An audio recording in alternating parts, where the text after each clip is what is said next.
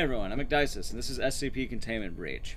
So recently I learned how to speedrun this game, as in today. It's really short, it's incredibly fun, I like playing it. However, there's a few things I didn't quite understand while doing it, and I couldn't really... I guess some of the other runs that helped understand, but there wasn't a dedicated marathon commentary run. So I like doing this. This is a pseudo kind of tutorial marathon commentary. It's a really quick run, world record's like 5 minutes, and honestly, my first run I got like 16 minutes. So I feel like if you just want to run... I got 13 minutes. If you want to run this game, it's very easy, and I'll help you explain. First things first, I'm doing any percent no out of bounds set seed. What that means is we don't go out of bounds. We do ending A, and it's set on the same seed, so it's always the same layout. There's random seed runs, which to that you just have to know what rooms to find, which is still not the most difficult, but still. Also, we're doing good, so I hope yours went well, Shadow. I'm making a pseudo-tutorial for this because I couldn't really find one. I found, like, some tutorials, but nothing like dedicated marathon commentary. And I like doing these. Anyway, first things first, do new game, then you're setting a seed. The seed will always be the same. Currently, in the set seed category, they use 446, 456, 054. The name does not matter, so chat, what name are you on? And how's it going, Sether? Sassmule. Alright, we're doing Sassmule. The name doesn't matter. Make sure you have this ticked off. If it's white, that means you're going to watch the intro, which, you know, both loses you time and you don't really get the run. So make sure that you just turn that off. Also, while you can run on other difficulties, it's not recommended. Run on safe. Unless you're doing 100% or something, you don't need to be anything else. Just run on safe. It's much easier, much nicer. As well, this game has an auto splitter and a load remover. So if you want to be using those, what you're going to want to do is get that from the speedrun.com page or the Discord. So they're good to have. Anyway, 3, 2, 1, let's hit start. Time begins once you get rid of this load, and if you have the auto split going on, the first split and the last split will go automatically. And yeah, we got a nice PB. I understand it's a lot more now, and I kind of want a run that can fully explain things. And then we'll kind of go over everything and how I see it. I might die a few times. I'm saving. I'm not the best at this game yet, but it's fun. I'm liking this game a lot more than I thought I would. The only downside is that it does have slight RNG. Yeah, actually a lot of RNG. But even still, it's not as bad as just having a random seed. Random seeds would probably be hell, but I know there are runners who do that, and it seems fun. Alright, 3, 2, 1, let's go. First things first, you actually see in the chat right here that Shadow mentioned this, but you can hold down W and D, and that'll start you moving during the loading screen. So any key to continue, you want to do W, D, and Shift. You'll see right now what I'm talking about. See? So you immediately start moving, and it's in the good kind of spot you want to be. First things first, you don't want to approach Peanut, he'll kill you. As well, this soldier will kill you at a certain point in time. So when he starts backing up, you can go roughly to about the end of this cubicle, and you go to live. Once it flashes, you can start moving again. From here, you immediately want to go to the right. Going to the right is going to allow you to get the mask and the level 1 keycard. The level 1 keycard is going to be really necessary because that kind of gives you access to starting rooms. Next, you'll want to use the keycard on this door right here, and you're going to see our friend Peanut. This has a level 2 keycard. We need that, and close the door behind you. If you don't close that door, Peanut will be able to potentially kill you, so you don't want to do that. Oh, that makes more sense. This is an actual lighting gate, so right now we're just going to make our way all the way down. It's up to you if you want to close doors behind you. I recommend doing it for at least the first few. I don't have to do it for all of them. Like, I've been closing the doors behind me until roughly about this door right here.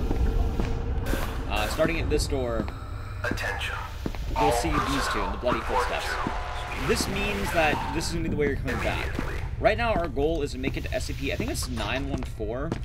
It's like the crafting section. I don't remember the name. So this door right here, this is going to be one of the big ones. What I do is the moment I enter this room, I blink. It should sometimes automatically open the door, and it'll get this guy out of the way. You want to be full blinking meter by the time you get here, because if you're not, he can accidentally kill you. Next, close the door behind you. You won't be able to get in. Next tips? Yeah. Now, level 2 keycard on this door will open it, and you're going to be safe here for a little bit. Turn it to very fine, and put all your stuff in this left one. If you really want to go fast, what you can do is you can activate the machine and then drop everything in here, but I'm not really good at the game to the point where I can do this quite yet. I more often kill myself than not. So now I've activated the machine, we're going to do some safe scumming. What's going to happen is you're going to hear like a weird breeze, or like an air pocket or something. Once you hear that, quick save the game. Or you can do it earlier too. That's air pocket. The door will open. If you did it right, what should happen is that mask should be moving location every time you load it, which you can see it is. What we're looking for is a blue card that says the words SCP on it. You might see credit cards. Credit cards are bad. You want a blue card that says SCP, and the mask. We're doing two things right here. One, we're increasing our odds of getting an SCP Omni card, which is going to allow us to open every door in the game. Two, the mask is going to be powered up, meaning we get better stamina. They do have high interest rates. The Omni card isn't going to be necessary because it essentially acts as the best card in the game and will be able to get us throughout the entire game very quickly. However, it's a rare chance you can get it. It's a 1 in 65 according to, well, I guess Shadow and the rest of the community. So you're going to keep loading the game, essentially. Since this game runs on endgame timer, though, it's not going to affect you too badly. Like, it'll still tick down, but it'll only tick down as the door opens, which is pretty fair. Alternatively, if you want to know what you have to do, you'd have to find the other cards. And I think the old route, if I remember correctly, was you find, I think, the next level of card, and then it has an increased odds yet again, which just makes this strat easier. Generally, you either want to get a level 5 card and an Omni card, though, and this way is much safer. Level 5 card? That sounds about right. So, this way, you just keep going. The way you'll know when to go is you'll see a white SCP logo on one of the cards. It takes a lot of loads. Like, I think the lowest I've ever had was 3, although I've only been running this game for a couple hours so far. So, admittedly, I could be mistaken. And yeah, I'd imagine, like, the strategy of having, like, the RNG Omni card, even getting the worst attempts because of in-game time should benefit you over not having Omni. Plus, in theory, this is safer for the lack, you don't have to move nearly as much. So for right now, it's going to be a lot of loads until we see that white SCP. This could be the main RNG factor of the game. That's NGO. I don't know Little Nightmares too. Right now as well, I want to mention that the moment we finish this up, yeah, I got the save load remover. It definitely helped quite a lot. Although I still was able to get decent times. I had one good run, but I died to Peanut. I didn't know Peanut can spawn in one of the rooms. Alright, hold on. Where are we at? I should fast forward this. I'm not going to, but I should. I should have counted the amount of tries. Probably. Come on, game. Come on. No. Maybe. Also, I have no idea what the voices are. I think they just randomly happen whenever you load in. Because not only you change all the RNG in the area, which can even be room spawns, technically.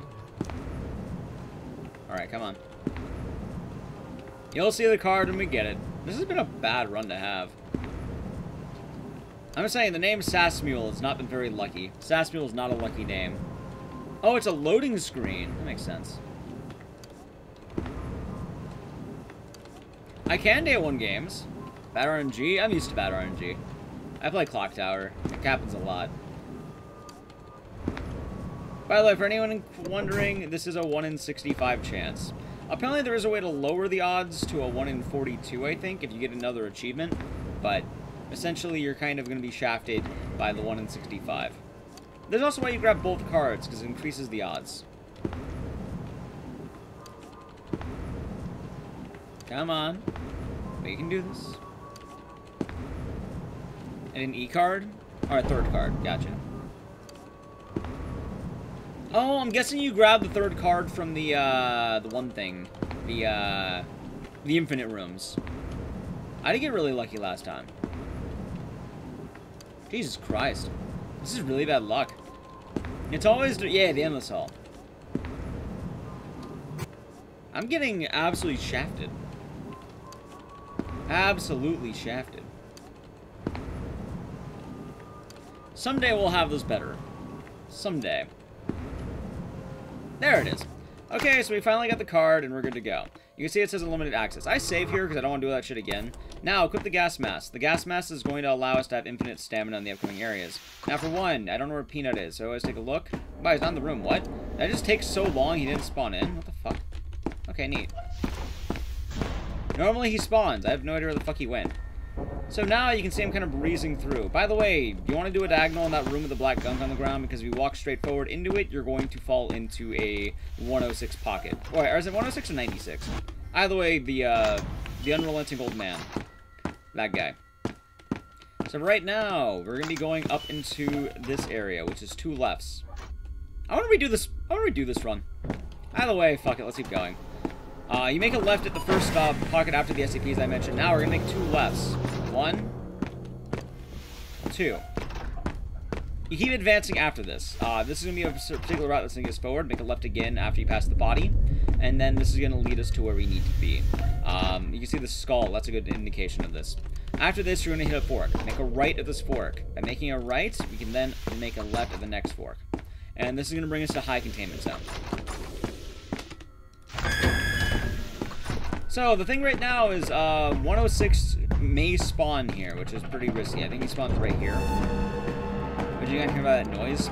You have to be very careful, meaning we're going to be very fast in this next pocket. I save here just in case. Peanut's going to be in this room, so immediately walk in and then close, and then walk out very quickly. As well, both you can get tag teamed by Peanut and 106, so be very careful in these 2 rooms. Quick saving is very important throughout the area. Now we can use our Omni key for most of these doors, as you can see. I opened this door early because that's going to lead us to SCP-79. That's going to be the computer, which is quite nice. By going to the room after that, though, we make our way over to the offices. The offices are going to be the next and final area of the game, realistically, and the whole goal is going to be turning on and off the remote controls. Now, very important, wait and turn this back on. Unless you have night vision, it's going to be really hard to see where you're going. So it's kind of imperative you want to do that one. I did explain why we're running the mask. It is infinite stamina. I explained that earlier. Keep up. We're making our way back to that door I just opened. Now, very important, once again, before we open this door, blink. Peanut could be behind the door here. Also, again, quick save blink. Very important combination of things to do. Look around the whole room. If you see Peanut, that's, you know what to do. Otherwise, just keep it going. No Peanut, that's fine. I have no idea where the crafty bastard is, but I like to do this just in case. You don't need to close the door, but just kind of be aware that the Peanut can be lurking around. Alright, now to finish up, we're going to go back to the electric room. Again, Peanut can spawn up here. Keep that in mind. Doesn't what he did. Turn this back on. Now that we've done that, we can make our way over to the entrance. We're almost done.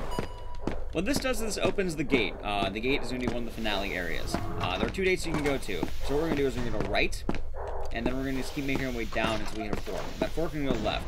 It's very important, though, that as you're maneuvering through these rooms, that you keep an eye out for Peanut. It's very important. Alright, we're going to make a left. And then there's going to be an electric gate coming up soon. Now, this electric gate, what you're going to do is you're going to wait. Now, you want to run up to it so it sparks. Is that the doctor? Can he pass us? He can. Alright, we're going to play make a little detour. I got unlucky. Is he going to follow me? Come on, homie. Okay. So we're going to make a little detour. I got really unlucky. Alright. Approach the gate, get the electricity going, and then run through it. That allows you to pass safely, so you want to make sure you do that. Now, we're making it right after that. We are making our way to this gate. This is going to be the finale. This is Gate A. The main category, you want to be on Gate A. You don't want to go to Gate B. You want to go for Gate A. If you're doing ending B, go to Gate B. So now, all you got to do is make your way to freedom. That's all you got to do. Now, what you're going to do is you're going to approach Gate A, but go down the stairs. From here, you're going to need that Omni card once again. You're going to keep booking it through. You have 2 keycard doors, and then you can go down the stairs. So, we're going to open. And now you just run down the hallway, and then the run is done. Overall, it's a pretty straightforward run. Not too bad here. And then time ends automatically if you have the auto sprint. Otherwise, it ends once you hit this little cutscene. Great job with the runs so far. Thank you, Shadow. I understand this pretty well. It's a really easy speedrun once you get the hang of it. The only thing, though, is endgame can be pretty unlucky. Honestly, my endgame wasn't bad. Like, my endgame wasn't bad. Although, like, I know it says plus 240. I didn't lose that time from the endgame. I lost all that time from having to load and load and load and load. So, sure, you need a bit of luck to do this, but it's really, really fun. And once you get the hang of it, it's quite nice. But yeah, also Janitor Man, it's not my endgame that needed help there. I needed help on the early game. The only issue I had, I think, was SCP-79. Yeah, world record is about 5 minutes. Alright. Overall, though, if you like this, I hope you enjoyed it. Hope it helps you run the game. Most of the game is pretty straightforward. It's not too difficult. The biggest things are knowing that you need to go to the Very end room for SCP-914, so you can make the upgraded mask, which will help you throughout the run. And then as well, you need to make the Omni card. The Omni card's the biggest issue. Endgame is anything past key cards. I guess that's fair. Anyway, I hope you enjoyed it. We're going to do more in a moment here. But yeah, that was Marathon.